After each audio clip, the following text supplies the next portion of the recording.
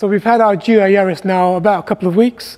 I think probably one of the first ones to get this in the country. We've taken it for some nice drives around the country lanes and it's been fantastic fun to drive.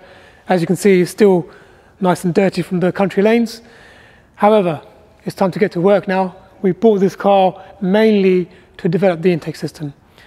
What we're going to do with this is slightly different to what we normally do with development. We're going to actually take you along on the journey and show you what we do on a step-by-step basis as we develop the intake. So the first step is to take the intake out, the stock intake, and scan it. So we'll do that, show you how we scan the system, the area around the airbox, and then once we've done that, we'll import all the data, take you through that process as well, and step by step as we're developing the intake, you will see what we do as we go along.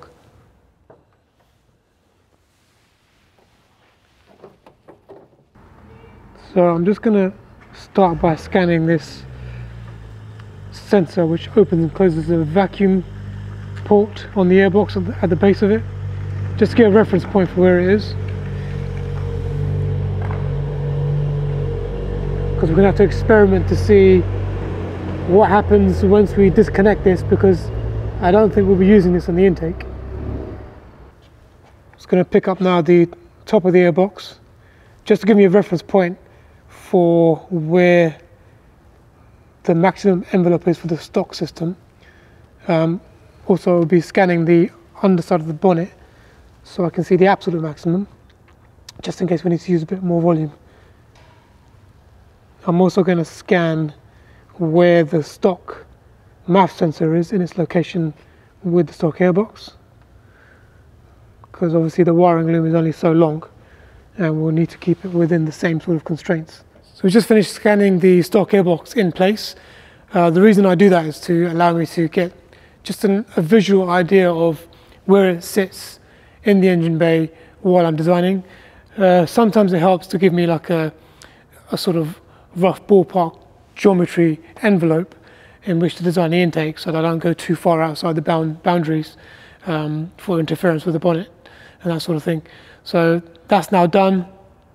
We're going to remove the airbox and then scan the area around the airbox, which is more important for me, so I can get the maximum limitations of the intake system. And then once that's done, we'll take it from there.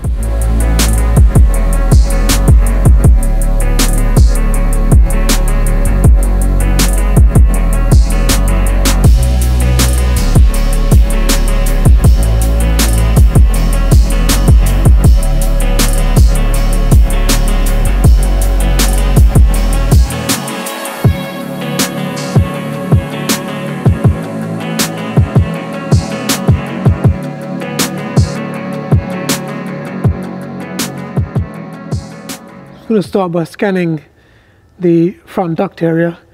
This is where the stock airbox draws in these cold air from as well. So we've actually removed the stock connection. There's like a small scoop which the stock airbox connects to draw air in from the bumper. That's gone, so that we can maximize on the given volume. We'll make our own connection.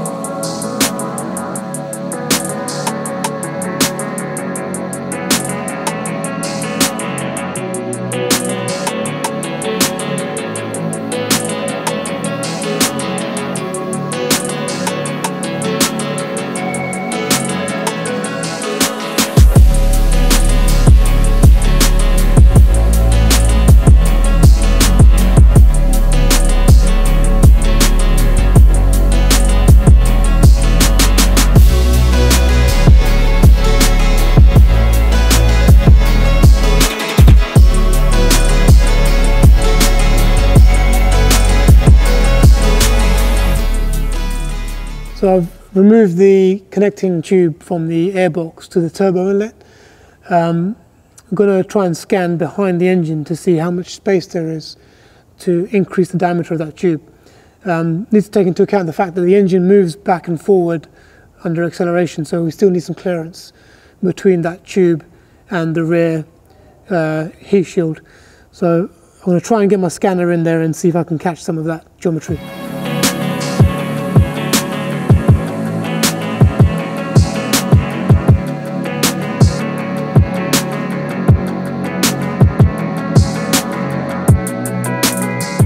So the final part to scan is the underside of the bonnet. That will allow me to have the maximum envelope available for the intake. You can notice there's like a white spray over the underside. This is a special spray which mats down the shiny surfaces to allow the laser to scan better. With that done, we can then look at the options available for the intake. We'll offer in some existing designs to see the spacing available, so we can have a sort of visual idea of where to go.